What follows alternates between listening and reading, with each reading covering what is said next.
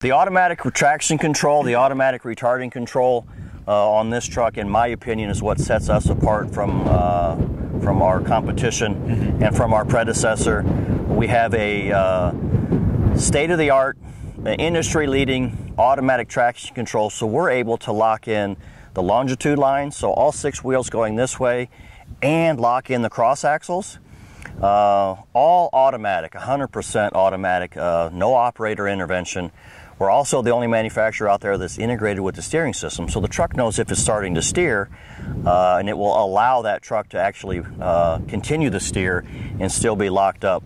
We use a wet clutch multi-disc design, so as we need more torque through those wheels, we're able to actually force more oil through there to give us more traction. The system is designed to adjust and or eliminate wheel slip. But again, what separates us is the fact that we can be 100% automatic without any operation of anything else. No button, no foot pedal to push, none of that. So the other thing we talked about was automatic retarding control. So our system utilizes the same engine compression brake that we've had in the past, but now we have an automatic version of that. So no longer does the operator have to know what gear to go downhill and what level of retardation, and no longer does he have to modulate the service brakes to keep that at around 2,000 RPM so that you don't risk engine overspeed. Now we're going to turn and go down a 25% grade. I'll get it up to about 5th gear.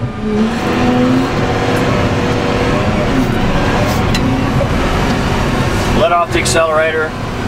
The automatic retarder control comes on. You can see 25% grade.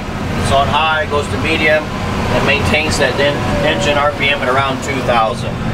If it starts to get to be too extreme, it'll actually slow down the machine, downshift, to try and maintain and find that sweet spot that it wants to go in. And all the operator has to do is take his foot off the accelerator. When he puts the foot back on the accelerator, it goes right back to operating that machine. It also has a flat and level sensor in it, so it knows if it's flat and level and the level of retardation is less on flat and level as it is coming down a steep grade. So automatic traction control and automatic retarding control are 2 great features that the operator doesn't have to do anything but just drive the truck. Makes him a safer operator and a much more productive operator. Now, are those standard on this? Those are standard. Okay. On the 735 and above, you will get automatic retarding control. And on the 730 and above, you will get automatic traction control. Okay. All right. And the distinction there with automatic traction control is there are systems out there that will lock some differentials, but not all of them. Correct.